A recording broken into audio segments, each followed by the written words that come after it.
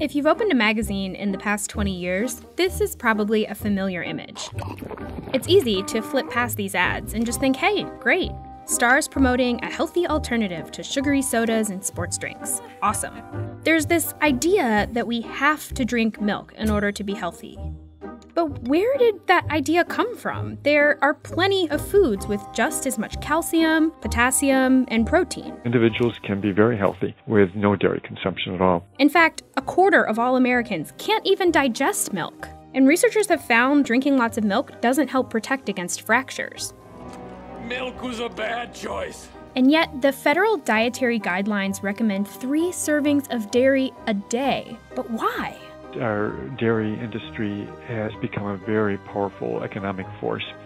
For most of human history, milk was a very small part of the lives of a very small number of people. Milk was really a survival technology for living in cold places. Long winters made it difficult to grow fruits and vegetables. Around World War I, the U.S. government sent huge amounts of canned and powdered milk overseas to fight malnutrition among soldiers.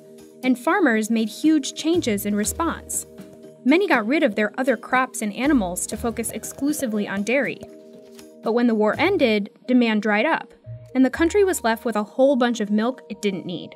At this point, farmers and milk processors had invested way too much time and energy to shift away from large-scale year-round milk production. So instead of making less milk, they convinced people to drink more. Milk education campaigns in public schools encouraged students to drink 4 glasses a day.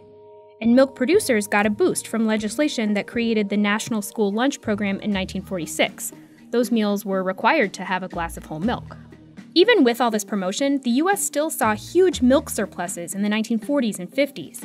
So the federal government started buying up the extra milk. It sent some of it to schools, some of it to the military, and to other countries as food aid. But much of the surplus sat unused in vast underground storage caves.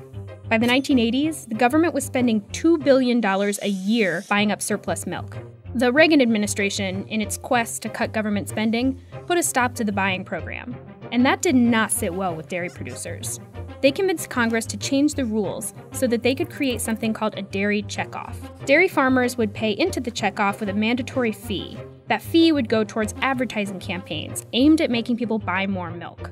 And the U.S. Department of Agriculture would approve all those campaigns. Those Got Milk ads are one example. The fees also pay for partnerships with restaurants like Domino's, Taco Bell, and Starbucks to develop dairy-heavy menu items like a pizza with 40% more cheese. All this means that the USDA, the same federal agency that writes our dietary guidelines, is also in charge of a multi-million-dollar ad campaign to try to get us to eat a cheese pizza where one piece has 2/3 of the day's maximum recommended amount of saturated fat.